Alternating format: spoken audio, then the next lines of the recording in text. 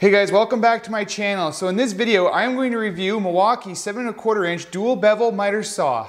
The model number for this saw is 2733-20. If you're going to be buying it with the battery and the charger, it's the model number 2733-21 rather than 20.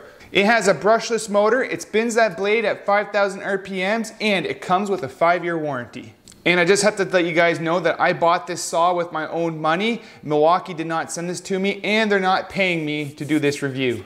So to start this review off, I'm going to give you guys a tour of this saw. I want to make note that I have attached Dewalt's Mitre Saw stand brackets to this saw. I like it because it gives it some extra height if I'm going to be working on the ground, and also I can clip it into their stand, which I keep in my trailer.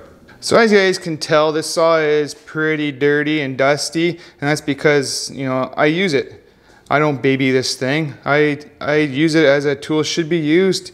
And you know what, when you show up to a job, you don't want your tools to look brand new, because that looks like you've never used them before. Best to keep them dirty, and that will give your customer confidence in your skills. So when you get this saw out of the box, you're probably going to be trying to figure out how to open it up. And the way to do that is by this knob right here. And it's stiff. It does not come out on its own. And the way to get that to open is you have to push down on the handle and then pull it out. That easy. Then also, right here is a knob that you undo that and that'll allow it to slide. Now this thing is 2 years old and it still slides like the day it was born. On the back here they have a spot where you can keep your Allen key for changing the blade, and they also have a clamp for holding your piece down. And if you don't want it on, you just can swing it out of the way, or if you want to take it off completely, you just lift it up. And then when you have it in this position, it doesn't come out. You have to swing it all the way out and lift up. And I almost never use this thing. I actually had to go dig through my trailer to find this so I could show you how it worked. And then you have a knob here for sliding your fence in and out. And there's an identical one on the other side. And then right behind the motor on the saw, that's where the battery clips in. And then beside that, you have the dust port where you can put the bag that is supplied with the saw. To adjust the angle of the blade, you just lift up on this bottom lever and move it to where you want. And as you guys can hear, it has detents for the common degree cuts that you'll be using, like your 45 degree, your 30, and 15, 0. And then to lock it down, which is very important because there is still play in this. So I always lock it down by pushing that handle down, and that locks it and keeps it secure. And to adjust the bevel, all you have to do is just spin this loose and it'll move to the left. And then to get it to go to the right, you just have to pull this pin out and it'll go to the right. Now let's start with what I don't like about this saw, and there's a few things. And number one is this bag.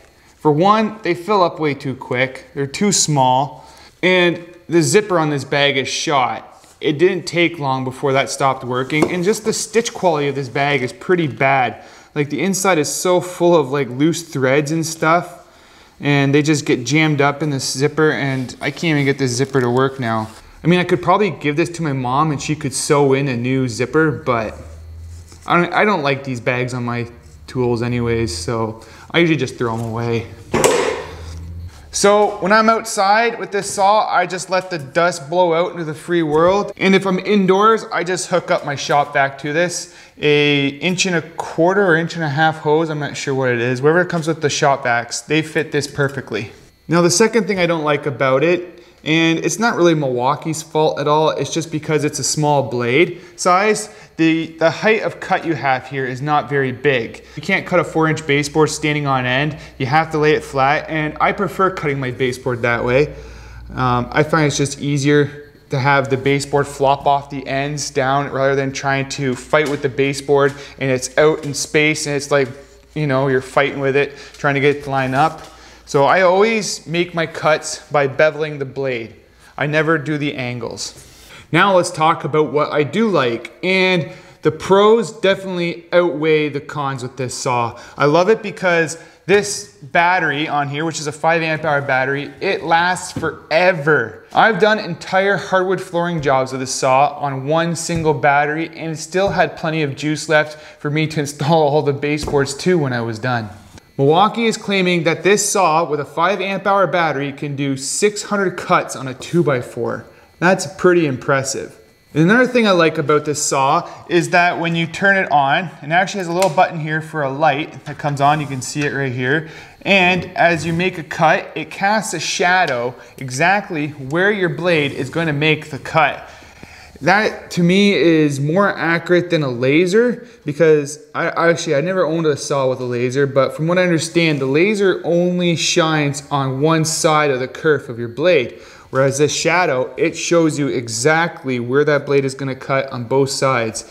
And it's something so simple, but it makes a world of difference. Now, the only downfall about having a light versus a laser is if you're outside on a nice sunny day, the shadow from that blade is really hard to see. One of the reasons I bought this saw, and it's not the only reason, is because it takes a 7¼ inch blade. You can buy these blades for like 10 bucks at the hardware store. Sometimes they even give them away for free if you're nice enough. Even if you go for a more expensive blade like a Diablo or whatever, like 30 bucks, I mean, that's still pretty cheap.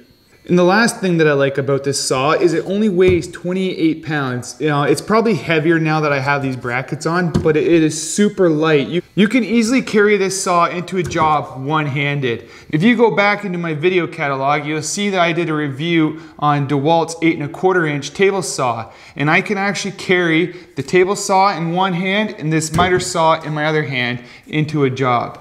Now the size of this saw is the reason why I bought it. I used to have, I still do actually, have the 12-inch Dewalt compound miter saw. I leave it in my miter saw station just because it is so heavy. I used to take that with me to all the jobs that I do. About 2 years ago, I was bringing it up a set of steps at my customer's house to set it up on their front porch to make some cuts, and I almost twisted my ankle carrying it because it was so heavy. So that is all I have to say about this saw, and I want to know, do you guys have this saw? Let me know in the comments below and let me know what you like and don't like about this saw. I'd be really interested to know what you guys think about it. So I'd like to thank you guys for watching, and if you're new to my channel, I encourage you to hit that subscribe button, hit the notification bell so you never miss when I upload a new video, and like always, we'll see you in the next one.